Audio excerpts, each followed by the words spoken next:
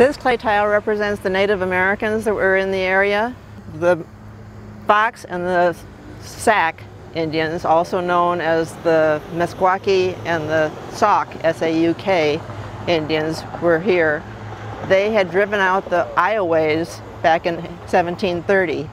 And so they were here from 1730 to 1845, 115 years. This represents Meskwaki warrior. They call it Wakasi. David Dahlquist didn't have a picture of someone particular, but he knew about this, so that's how he put this image here.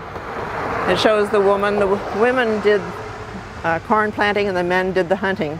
Chief Keokuk, who was in Illinois, but he commanded all this whole area, he made the treaty with the U.S. government that the Indians would move out so that the settlers could come.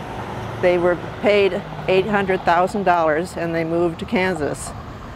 The Meskwaki never signed the treaty, and so they came back to Iowa, paid $80,000, and that's how Tama settlement got started.